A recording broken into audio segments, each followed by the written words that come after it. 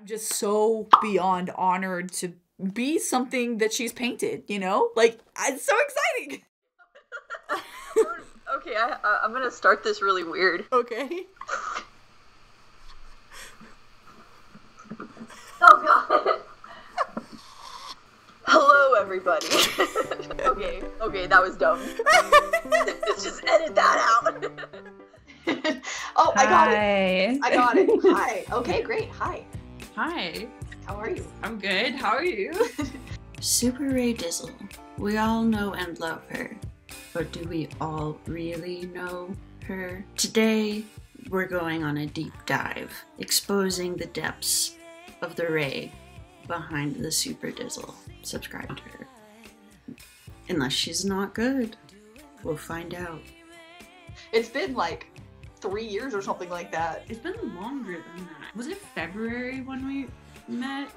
I think so for Playlist Live, yeah. 2019. I genuinely feel like an entire different person since then. Me too. I feel like 100 years has passed. Even though it's only been 4, like it genuinely feels like it's been 2 decades or something. Because like so much has changed on your end. Oh yeah, and I feel probably the exact same for you. Things have changed a lot actually. Moves and relationships, career stuff has changed a lot. Same here.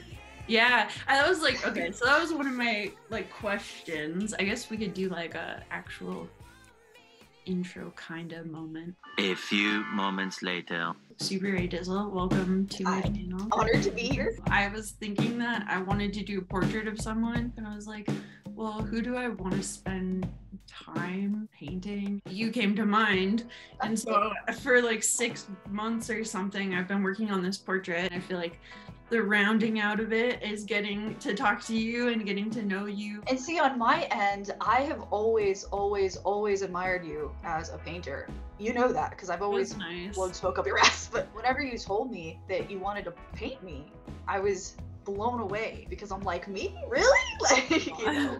I'm excited to ask you questions and get to know you. Well, I'm excited to answer. 2023 Ray. You're 28 now? I'm 29. Yeah, 29? I'm about to turn 30 in July. Nice. We're very close in age. When we met back then, back in 2019, I was kind of curious if you could take us back to that time, what you were like. During that time, I was laser focused on just YouTube and just pure numbers. I was dealing with a lot of anxiety. I didn't even know how to treat it or handle it or even recognize it at the time. I had just come out of a situation where I was immensely poor. I'm just gonna be honest here. Anybody who's been below the poverty line knows how tough and honestly like traumatizing it really is. For a long time on YouTube, I was really afraid that it was all going to go away tomorrow. The reality is that my YouTube channel was starting to kick off. Just the anxiety of it, I couldn't shake it off. It's really hard for me to look back past 2020. I was coping in such awful ways. I think whenever we met, I was just so hyper-focused on numbers, and I cringe when I look back at myself, honestly, because I was just so hyper-focused on what's going to be the most successful that I wasn't making content I felt was true and honest to myself. I was just like, yeah, equating my value as a person strictly to numbers. I remember you being anxious at the time. The anxiety I saw with you was like surrounding filming time, like to do collaborative stuff. Do you feel like that was linked in with high stakes performance of what you were doing and how you were approaching it? You know, I have a couple of like chronic illnesses, and I didn't put my body first. I was just strictly working on content first, and because I had such a crazy hectic sleep schedule, because I was like binge eating at the time, because I was just having days where I was so anxious, I was like paralyzed in bed, had a hard time scheduling things because I never knew what day I was gonna be good, what day I was gonna be physically well enough to be able to have those days of filming. You had some pretty strong goals around that time. I'm curious like what your settling point was with that stuff. It seems like you found some in-between kind of place. Yeah, what's that look like now? Well, around 2020, I really took quarantining I took it really serious. I wanted to set an example for myself and my viewers and my family, you know, to stay home. I had a lot of free time to just evaluate myself and just take a moment and be like, what am I doing? I'm not happy. I'm chronically sick. I hate to admit this, but I was having like mental breakdowns frequently. During that time, I just had a lot of self-evaluation of like, why am I working so hard if I'm miserable? It was a really hard pill for me to swallow that I can't be Superwoman. But for me, my list is like solve world hunger. Today I'm gonna be the Queen of England. You know, I have very, very high expectations for myself. And when I wouldn't meet them, they would destroy me. At the end of the day, there's no Super Ray Dizzle without Ray. And I don't think that's honestly what I wanted. I want to be able to live my life and enjoy it. I don't want to have to like be in this constant just like work. I need to step back and focus on quality versus quantity and making myself happy. How did you manage all of that, and like what did it look like to make those changes? I'm a huge viewer of YouTube casually in my free time, and I think everybody can agree that they enjoy quality content that gives value over quantity. I mean, don't get me wrong, there's some very successful channels on YouTube who focus quantity over quantity. Like daily uploaders. I can't do that. That's just not me. Especially with artwork, you know, it can take like weeks for us to just get one piece down, you know. I did a video where I painted an item from the Sistine Chapel on my wall, and that was like the mental drainage and concentration that video took alone. But the outcome was really great, and a lot of the people who watched that video really appreciated it. Yeah, I think I just showed myself that it's okay to not have to whip out videos every 5 seconds. It's okay to focus on, this sounds silly, but my legacy of the videos.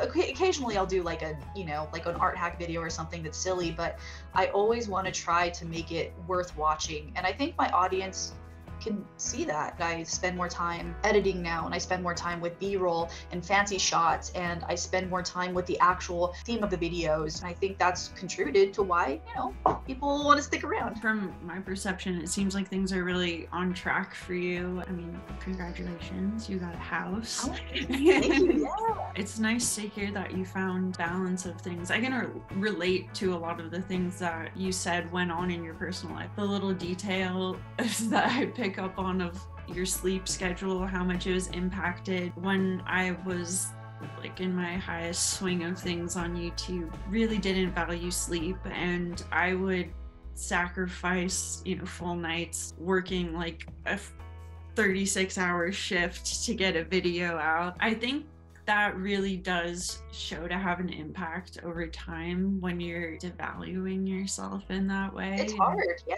And it's like you can kind of burn hot and bright doing that sometimes, but you have to think about the longer term impacts of what you want and what makes you happy. Exactly. That's another realization that I had come to, is that I can't keep going down this road because I can't even get another video out a week because I'm like so exhausted. How am I going to do this for another decade, you know? Mm-hmm. And so that's why I think boundaries are so important with this job. I was curious if you ever do projects that are kind of more to yourself outside of what we see on film. I used to love doing art when I was like in college. I would, you know, turn off all the lights except for my lamp, and I would put on my podcast, and I would just get really into the zone, and I would just make it. And if it was bad, it was bad, and I would just move on. Now, when I make artwork, it's strictly for the camera. Like, I want to make something good that my audience will like, that I will like. And don't get me wrong, I obviously, you know, love to do art. It's my favorite thing ever. And it's just different now. I would say I have a very rich life outside of YouTube and in my interpersonal mind, you know. I'm learning French right now. I'm focusing on traveling at least, you know, 3 times a year. I have a house now, so I love to decorate, and I love to go shopping. I'm working on my fitness right now, so every morning I wake up and I go for a jog, and I try to work on getting these muscles big, focusing on my health as far as like nutrition goes. I really enjoy like beauty. I like to change up my hair. As far as like work projects go, I think right now I have a couple of things right now, but I would prefer to keep them a secret. Do you have any random personal goals? Really am working on my French. Like, I would love to spend a lot of time in French in France. That's always been my dream. I've never gone international, but I'm actually going to Ireland this year, and then after that it's going to be France, and I want to spend a lot of time there, and I want to make sure my French is like Magnifique. My boyfriend he's always wanted to go, and like I said, we both have never gone international, and so it's gonna be our 10-year anniversary coming up. And yeah, thank you. God, it's been a long road. I can't believe we've been together since we were 20 years old. That's crazy. I went to France. I went to the Louvre. And is that part of the draw for you for going? Oh, you know it 1000%. That's like one of the top main. Yeah, that's one of my favorite things to do in this lifetime is look at old art. You know, I love it. There's been 3 times in my life where I've had like show-stopping moments. The first one was my first kiss. The whole world stopped. Aww. The second one is the first time I ever saw my nephew. Like literally, it was magic. And then the third time was the first time I ever saw Frida Kahlo. Oh my gosh, it was the most incredible thing ever. Those are cute moments. I love that. What are your feelings on piercings and tattoos? Do you have plans for any? I accidentally gave myself a tattoo when I was filming a video. It was like a stab with a pencil or something? No, I did a video where I tried like a $20 tattoo gun from Amazon. And I got like the fake tattoo skin to practice on, and I was gonna do a whole video on it. I was doing a Snapchat to one of my friends. As I was recreating what happened, I accidentally stabbed myself and gave myself with a tattoo, and so now I have this little random dot forever. My therapist says that I do have OCD tendencies, and one of my OCD tendencies includes cleanliness. So I think if I was to ever get a piercing, I don't think I would ever be able to let it heal properly because I would just be constantly like cleaning it, you know? Do you have any piercings at all? Mm-mm. Oh, No, interesting. And don't get me wrong, if you have tattoos and piercings, I think that's awesome. I think they look badass and cool. Like I wish that I could. Because you've got your like little edge to you and all your emo scenes pics from growing up. So I was kind of curious. You're straight edge when it comes to piercings and tattoos. What is it? Green Day? Do you remember they used to have like the heart grenade like symbol for their like American Idiot album? I wanted a tramp stamp. I wanted a tramp stamp Green Day on my back, and I'm so glad I never got it. Like, I think some tramp stamps look absolutely like they accentuate the body beautifully. I wanted a Green Day one just because I was 14 and thought I was gonna be a huge Green Day fan forever, you know? When I was a kid, I like wanted to do like piercings and tattoos. I remember asking my parents if I could get like a wallet chain. I like wanted to be all edgy, but I was like brought up super conservative, and it was just like within the last number of years that I'm like breaking the barriers of getting my tattoos and piercings now. I related a lot to you in that sense because I also grew up not as conservative as you, but yeah, same situation with very religious parents, and I feel like we both have an alignment in the sense that we had to break off and essentially find who we are. I've heard a lot of points in your story that I relate to, and I think it's also kind of part of like the experience of this work, being in this job, which is kind of like part of our generation's job force. There's so many people going into the world of online creation or self-entrepreneurship. I want to be involved with YouTube, but I want to prioritize making more of my income off of like paintings. Back in the early phases and like closer to when I met you, YouTube was very high demand 9 to 5. That wasn't really a 9 to 5. Like YouTube was the bread and butter though for me. It was similar to like what you were talking about when we met, where you were doing all right, but like you had all the fear of not doing all right. When I was like letting go of some of my ties to YouTube, that I was like just panicking so hard. Nothing financially was like devastating me or anything. I just felt like my whole life was gonna fall apart. Like I said, because there's no financial or job security to it, it just feels like there's a monster behind you, you know, at all times, just being like, if you don't do this, you're gonna fail. 5 years ago, we were like doing the most similar, I feel like, in our careers, like what our goals were and the type and frequency of stuff we were making. It's interesting how we've like sorted it in our own ways, and I'm sure in the next 5 years it'll be interesting to see where we're at in our trajectories. Yeah, that's gonna be something, man. I had a couple questions that I haven't asked you. Oh, I'm an open book. You can ask me anything. The ones we have left were advice for a young Ray, what gift you'd give your reincarnated self, and just basically anything to know you better. The first thing that I would do to young Ray is shake her violently and be like, why are you so dumb? Traumatize your younger self. Like, what's happening? I have not made acceptance yet with my past self because, like I said, I still cringe. I'm like, girl, What like, makes you cringe? Just like how you were trying? Yeah, I was trying so hard to be like Tana Mojo. I was trying to be like Tana Mojo kind of thing, like turn like her loud story times into like art somehow, because I don't know, I didn't know what I was doing. I didn't have any confidence in myself, so I'd replicate what I would see, you know, until you can learn what you're doing. And so yeah, I was not myself, and I was just like screaming at the camera. And I remember people would comment, like leave comments like, Ray, are you drunk?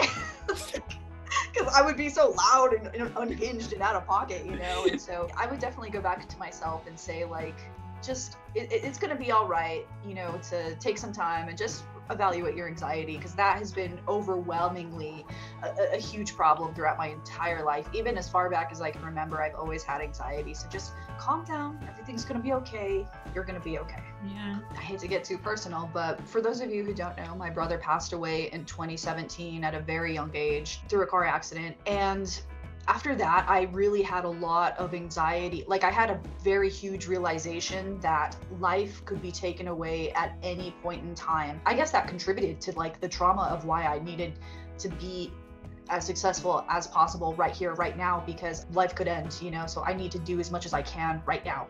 You don't have to do every single thing, because if it's your time, it's your time. You're never gonna know. That's something you just can't control. I remember you used to say that you wanted to go super hard on what you were doing so that you could retire yourself more young and then like spend your retirement working as an artist or just doing, you know, what you want with that.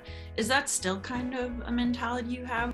Since I've been so consistent on YouTube, I feel like I'm at a place where I'm financially secure and I'm able to, you know, if YouTube was to go away tomorrow, you know, I've been very smart with my money. And I think, again, that's out of, you know, the poverty that I face. In reality, I am beyond frugal. And so buying a house and saving my money has put a lot of ease to me, that if YouTube was to go away tomorrow, I would probably still I would definitely still make YouTube videos. I would still definitely make TikToks and stuff, because it's just ingrained in me. I've been doing it since 2009. I'd probably pursue another career somehow, in another field of like maybe psychology or something. I don't know.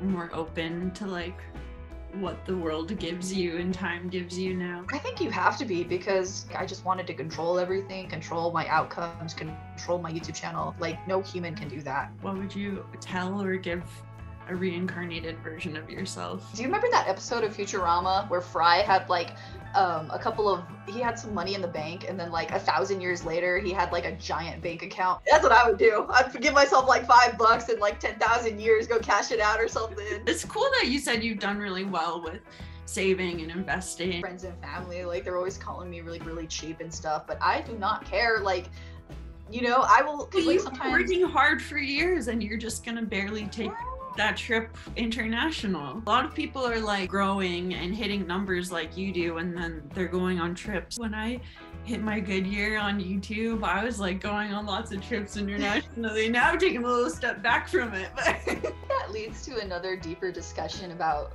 like how things appear versus what they actually are on social media, because I think that happens with a lot of young YouTubers. They see a lot of success very quickly, and then they can't comprehend that it can go away.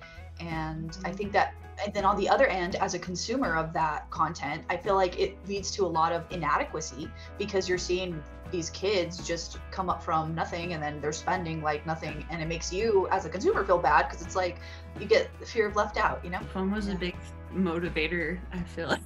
So the last question was, if there's just anything you could tell us or someone who would want to get to know you better viewing, what would that be? Watch Super Ray Dizzle on YouTube. No, kidding. I guess that I'm just a person who has a lot of anxieties, and you know, I've gone through a lot and I've overcome it. And when it comes to what I've put out into the world, I just want it to be valuable, worth your while. I want to be able to make sure my audience has the best that I can give them. And I always want to spread creativity, and I always want to be able to help beginners and inspire people. Heck yeah, that's perfect. Thank you, Ray. Thanks for catching up with us. I will be sending you a painting. Maybe we'll I'm so excited. Yeah, I cannot wait. It's gonna be great. I cannot wait. Okay, hi. I have not seen this yet. I'm so excited to see it. I've admired Robin for a very long time, and I've admired her art for an even longer time and her artistic journey for so long. And I'm just so beyond honored to be something that she's painted, you know?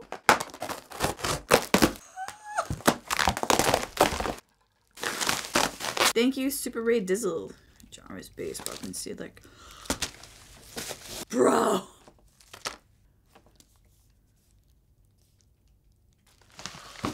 Oh, I'm so overwhelmed right now. Like, real talk, like not even just filming for like YouTube. As a person, I need to collect myself. Oh my god. This is insane. The color theory, the blending, the strokes, the subject matter. Like, these are just so incredible. God damn, she is such a good artist. Holy shit. First of all, to be that brave to be able to like put the brush strokes directly over the subject matter, that's like 4D chess. Oh my god. There's Hoodie. Oh. I didn't know she had a book. When did she get a book? This is why I shouldn't have deleted Instagram, because I'm not updated with anything. Oh my god, that is so awesome. Robin, these are just out of this world. I mean, my god. I am so honored to be a subject matter that you've painted. You have no idea. From the bottom of my heart, thank you so much. This is such an amazing, magical experience. I love it.